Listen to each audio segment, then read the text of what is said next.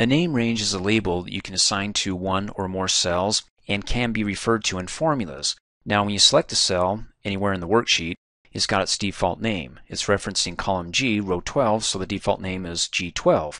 Now in addition to the default name, you can assign it your own name. Now why would you want to do that? Well, see if this example makes sense. Let's pretend that my mini database here, ghost hunting, the number of paranormal activities caught on film, is on row 20,000 column HH. And all the way around it, I've got these other mini databases on ghost hunting and different data that I want to keep track of. I could come up here to the editing group and click Find and see if I can go ahead and get the title right and make sure it's the right database. But instead of second guessing, once I create it, how about if I just go ahead and select the cell, the title, for this range here and give it a name that I'll recognize that I can jump right to it when I want. Let's keep it simple. Let's just do ghost hunting. And to go ahead and give that cell a name in addition to it, one that I recognize. So I'm not thinking, let's see, ghost hunting is that H25 or row 20,000? After you have the cell selected, come up here in the name box and you can see the default name for the cell is A1. Just click in it so it highlights it and then just type over it, ghost space hunt. Well, you ought to know that when you add a space, the name box doesn't like it. So when you hit enter, it gives you the raspberries, and we don't want that. So let's go ahead and click inside the name box again and ghost. And if you want to give it the illusion of having a space, then go ahead and add the underscore and then just keep on typing and then hit enter when you're done. And then when you're perusing the worksheet, you're like, I'd like to go to that ghost hunting section. Just come up here, click on the drop down arrow, and there it is. Hey, click on it, takes you right to it. Now remember that the default name is A1, so that works as well. Go ahead and click off, come up here in the name box, type in A1, hit enter, takes you right to the same cell. And as you recall in an earlier training video, let me click off. If you hit the F5 key on the keyboard, it brings up the Go To window. Now in addition to the previous cells that I've been to that it keeps track of, it also has the named ranges, or in this case the named cell. Ghost hunting, select it, click Okie dokie, takes you right to it. Now in addition to naming cells, you can also name ranges. In other words, arrange the cells that you select. Let me go ahead and click and drag and select that range. Now I'm going to have an ADD moment and go off track just a little bit. When you select a range of cells, you notice how the first cell that you select looks empty and the rest are shaded. Well, that's the initiator of that range. So when it comes to entering in data, when you start typing, that first empty cell is where it's going to begin. So if you hit the Tab key, that empty cell now goes down to the next one, so you can begin your data entry there, Tab, Tab, or Shift Tab to go back up. So if I type in 6, hit Tab, it goes down to the next one, type in a number, Tab, and it just toggles through that selected range. So that way it doesn't get off track, and when I hit the Tab key, go over here into another column. Let me go ahead and hit undo a couple of times. Now having said that, here's a shortcut that I think you may find helpful. With the selection there, if you hold down the Control key and hit the period, it will alternate between the beginning of the column selection and the end. And typically it's used to verify long selections that you can't see on the screen. So to make my point, let's do a long selection. Now the empty cell is up at the top, right, of the selected range.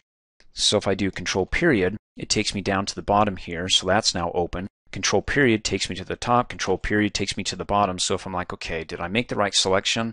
Just go ahead and do Control period to alternate between the beginning and the end of your selection. Let me go ahead and scroll back up. Okay, off of the ADD moment, let's go ahead and select our range again, and let's give that a name and call it quarter 1. So come up here with it selected, so it's not just the first cell, it's that entire range. So if I come up here and type in quarter 1, no spaces, hit enter, that when I select a cell within quarter 1, notice in the name box it has its default name. But when I click and drag and select the entire range, instead of the default, which is the beginning of the range, B5, it has quarter 1. So when I click off, click on the drop down arrow, quarter 1 takes me right to it. Now there are other ways you can go ahead and create named ranges besides just coming up here after you made your selection and typing in the name box. Ways that can be more efficient depending upon your database and how you have it built, and if you have a lot to give additional names to. Let me show you. Let me go ahead and select that range, and let's give this one the name quarter 2, and instead of doing it, well, the way I just showed you, let's come up here and click on the Formulas tab and go to the Defined Names group. And let's go ahead and click on Define Name. Opens up a window and it says, hey, of the selection here, Excel has some logic because, well, you built the database in an organized manner that Excel can go, okay, I've got a bunch of numbers, and above that I got some text.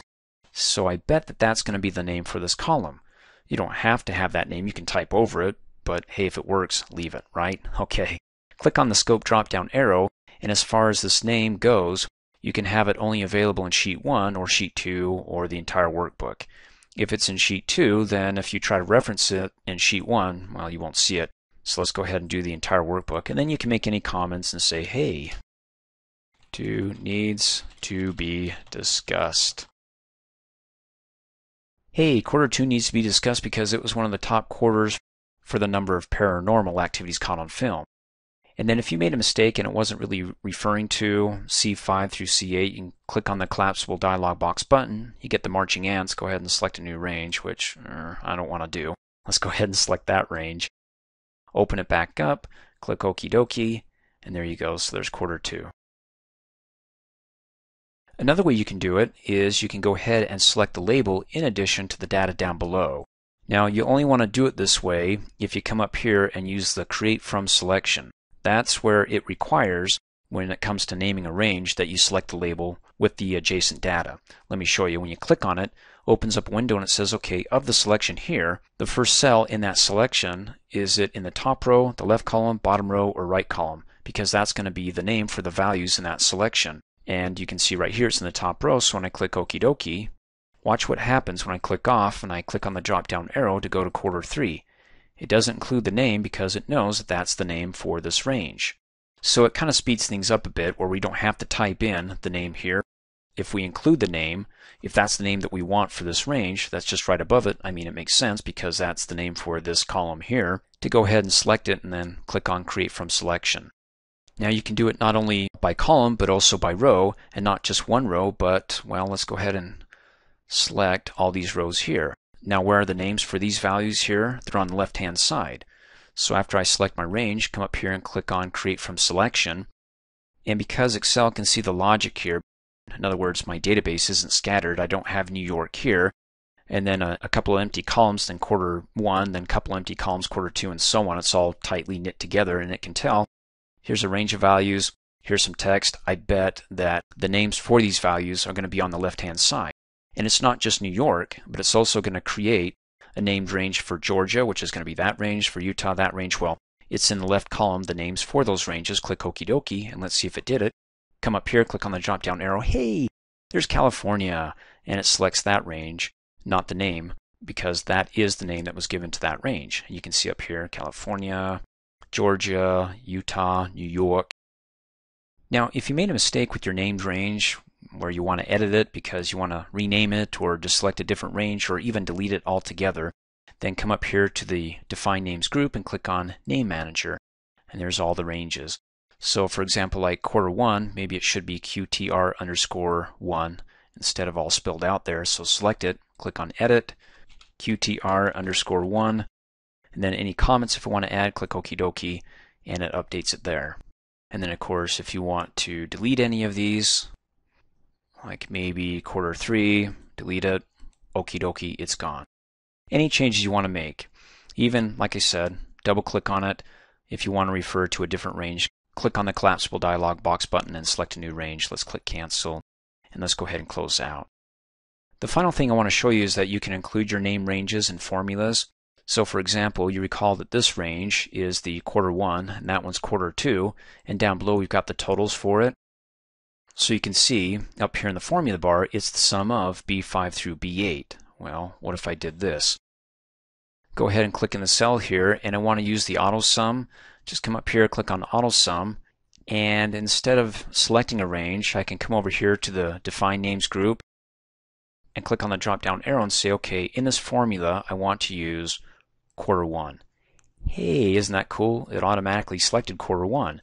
If I want to include something else, you can see down below in the syntax, there's number 1 for the first range. If I want to include a second range, hit the comma, and all of a sudden the syntax opens up for number 2. The second range is in bold. It's ready to go ahead and select. You can go ahead and click on the drop-down arrow and say you want to include quarter 2. So when it comes to using that in formulas, after well, I don't want to include quarter 2, so let me hit the backspace arrow several times, hit enter.